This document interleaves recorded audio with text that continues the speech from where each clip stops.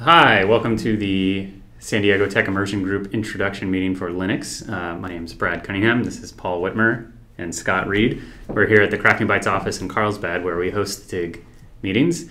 And we just wanted to give you an overview of what our upcoming track is going to be, a little bit about why we chose this track, what book we're going to be using, what our first assignment is, and a little intro on Linux itself. So our next track is going to be an overview of Linux. It's been a little while since we've done a beginner track, so we're going to kind of go back to basics. And we think, as most of you are probably Microsoft-based developers, this might be a new topic for you. Linux has obviously been around for a very long time, but a lot of Microsoft developers don't know a whole lot about it. Some of you may already be very well versed in Linux, but we think it's a good time to go back to basics with Linux. And Scott will tell us a little bit about why we chose this track. Yeah, so we held in the previous meeting at the end of the, what was the topic? It was continuous DevOps or continuous delivery. Mm-hmm. At the end of that meeting, we held a vote and we basically threw around a bunch of different ideas. Some of them were Linux, obviously, the UI design, React.js, clean code, cloud development, functional programming, a couple of others that didn't get very many votes. And we did one vote to basically narrow down the topics, and the two topics chosen were Linux and functional programming, and then Linux beat out functional programming 9-7. So, and we think it's a good time, as Brad said, to cover Linux because with the onset of Bash in Windows as well as Docker in Windows, a lot of Windows people that use Windows are getting more exposure to Linux and Bash, as well as .NET Core is coming out. Well, it's out, but it's becoming more mainstream, and the API is solidifying, making it more approachable. So with that, you should be able to write your .NET apps and run them in Linux, and it would be nice to be able to navigate and get around in Linux after you've deployed. Yeah, I think if you've done any cloud development at all on AWS or Azure, you've probably encountered at least one of the services that's run primarily on Linux, or some of the tooling you want to use probably runs primarily on Linux. And Microsoft's approach in the last year or two, maybe in the what we'd call the post-Ballmer era, has been to kind of open their arms to developers and to platforms and say, we want to have our dev tooling and our dev runtimes be able to be executed on any OS, and we want our cloud tooling to support that, so they're supporting Linux developers. In fact, one of the first builds of what they call Core CLR, which is the new .NET Core runtime, I think within the first week, the Linux build was passing unit tests and the Windows build was failing. So they had some preference or some code that worked on Linux and didn't actually work on Windows. So they're full board on supporting Linux with their next version of .NET. So we think as a modern Microsoft developer, you're going to need to know it. You need to be a polyglot programmer. You need to be a polyglot operating system user as well. So we'll talk a little bit about what book we chose. It's going to be a book called The Linux Command Line. And by William E. Schatz Jr. Yeah, and I actually found after I purchased this book that he's got this available on his own website for free in digital form. So you can get the printed book. The printed book's a little bit odd. It's actually a coloring book. Yeah, if you can see the margins. This book is excessively large, but the margins are really huge. It's printed like a normal book, but the form factor. That's so you can take notes in crayon. The extra white space. Yeah. Stay in the lines, though. I guess so. Yeah, it's a little bit strange. But we think it's a really good book. It's very highly rated on Amazon, and a lot of people seem to say it's between this book and another book, kind of the canonical Linux book that's a bit old at this point, but still very valuable. It's the canonical Unix book. Yeah, that's true. Yeah. And we'll talk about Unix and Linux in the first meeting, that sort of thing. But this one seems to be a better book for getting you into Linux quickly, getting you up to speed and being capable in Linux. So we chose that, and there's some other online tools that we found that we'll discuss in the first meeting and over the course of the other meetings on how to learn Linux. But this will be our primary focus with this book. And for the first reading assignment, and what we want everyone to have accomplished by the time we get to the first meeting, is to read through chapters 1 through 10. So that's about little over 100 pages, about 103 pages. It's part 1 in the book, and it's called Learning the Shell. And it's basically, for some of you that already had some exposure to Unix in the past, it's going to be primarily review. It's mostly skimmable. It has stuff like the various options that you can pass to commands, so it's not a lot of reading as much as it is just a refresher. Right. Yeah, even for me, I'm not a Linux expert, but I've had a fair bit of exposure to the shell, and I'm comfortable in it. It's an easy read. You don't have to be a Linux expert even to be able to kind of skim most of this. Really, what it is introducing you to the concepts that are going to be a little different when you're coming from a Windows background. So a heavy use of the shell, which generally Windows developers don't leverage. CMD is kind of a crap shell. PowerShell is an attempt at a better shell, and I don't know. It sucks for some things. It has some pros and cons. Correct. Yeah. And file systems is different in Linux. The slashes go the other direction. Yeah, that's important. The correct way. The slashes go the correct direction. Permissions are different. Permissions are more thoroughly baked into Linux. Windows users are typically just turn off UAC, give me admin rights, I own the whole box. Linux doesn't really operate that way. So those are the things that will be a little bit different for you. But in my skimming of it so far, I know a little bit of Linux, and it hasn't been too difficult to keep up with it. I've definitely learned a lot of stuff. I learned something on the first page, I think, already actually on. Oh, the calendar. The calendar, yeah, that was cool. Type cal into the shell and get a calendar. So that's our plan. By the time of the first meeting later this month, we will want everyone to have read through chapter 10. And we'll post these details on SDTIG.com when we schedule the meetup right after this. And so you might be wondering, how do you actually get Linux? If you are a Windows developer, if you are a Windows user, how do you actually get a Linux instance to play with? Paul? Yeah, well, there's several ways to do that. One is to download, you can do it in a VirtualBox. Or a VM. You can use VirtualBox. That's one way to use it. It's Java-based, but that'll run Parallels or VirtualBox if you have a Mac is another option. VMware Fusion if you have a Mac also. But if you have a Mac, you have a terminal. You have a terminal. Yeah. It's really cool. And it has Bash.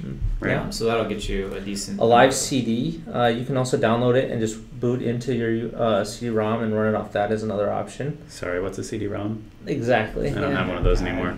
None of your machines are sure. Yeah, right. You can do a live floppy. You can also do a live USB. Actually, I've seen it. That's more realistic. Another one is if you have an Amazon account, they have the free tier.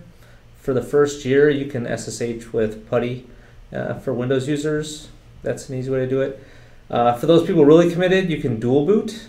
Basically, you can slice a hard drive that you have already on there, and you can partition. I believe is the partition is the word nomenclature. Yeah, nomenclature, yes. And then you can boot whichever side you want to. They usually use Grub would be the bootloader for that. Another not free option, but pretty cheap and fun to use is a Raspberry Pi. There's a growing tech community. They have one for $5, I think, but you're going to need external parts, like a USB cable, HDMI cable, and not a USB cable, I'm sorry, but the mini memory, what's it called? Micro card. SD micro for that. Yeah. And last but not least is the Docker in Windows that can have Linux and Bash in the new anniversary update. Yeah. I personally don't prefer that one. That's the last resort, but it'll do in a pinch. I would definitely go with one of the other options first. I still have networking options that I haven't been able to finagle fully through. Yeah, I think if you have the latest version of Windows 10, the anniversary update, you get Bash on Windows, and that's the one that Paul's saying has some reservations on. Just because there is a little bit of weirdness there. It's not a virtual machine. It's just the Linux subsystem within Windows, so shared machine hardware like the networking card and the file system, those things can be a little bit different when you're operating in Bash on Windows than if you had a fully isolated version of Linux. But Docker on Windows will run Linux just fine. But let me back up just a little bit. You do have to know a little bit ahead of time, though.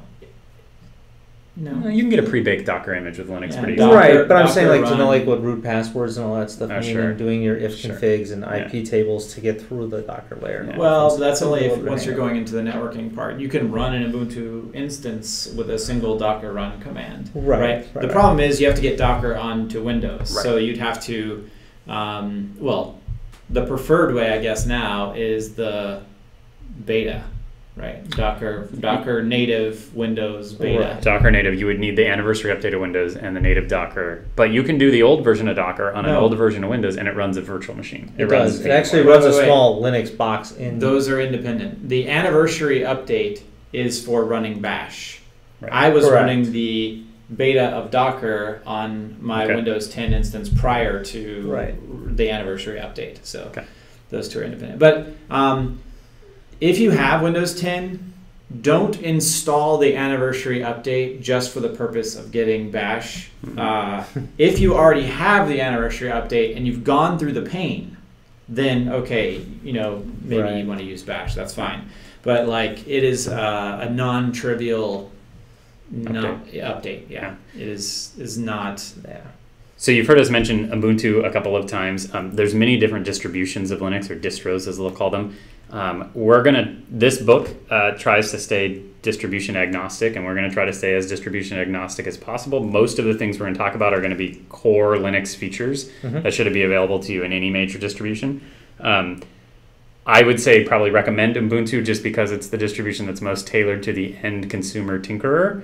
My background is in the Linux world is in CentOS and SUSE Linux prior to that, but those tend to be a little more tailored towards server environments, like a Red Hat based server. CentOS is the free version of Red Hat, Right. whereas Ubuntu is a little more tailored towards like a GUI desktop if you actually wanted to run that as your personal computer instead of Windows. But it shouldn't matter for at least everything I've hit so far should not matter what you're in. In fact, if you're running OS X, the bash terminal in OS X will do any of the things that I've run into so Well, far. anything in part one. That's Yeah, correct. so far in It's part only- one, I haven't had a It's only problem. once we start getting to networking that things are going to get weird. Networking, package management. Yeah. Well, package management, I was going to say, that's one thing that is slightly different. 152. between them, yeah. Yeah. So that will be But I think there is a mention in here of the different package Yeah. managers, the different package managers. Yeah. like exactly. apt-get and yum. Yeah. So there's Debian 152, style, Red Hat Yeah, style. 153. There's all kinds of fun ones. Yeah. So Those are the two main ones. Though. yeah. Yeah. So the book is pretty good about distro agnostic. I would probably say Ubuntu. Ubuntu is the version that comes on Windows. So if you do the Windows Anniversary Edition, you get a build of Ubuntu. If You you're- disagree? Which A little bit. If you're gonna do if you're gonna actually have the visual and stuff like that for a very beginner, a desktop, I would definitely lean towards Mint. Mint. Linux Yeah, Mint that's- it's based on Ubuntu, but they've made some changes. Mostly on the graphical, they stick with GNOME instead of doing their Unity, Okay. and it's a little bit easier to look at, and it's Okay. a little bit Hit cleaner. us the URL there, Paul. Try linuxmint.com. Linux Mint.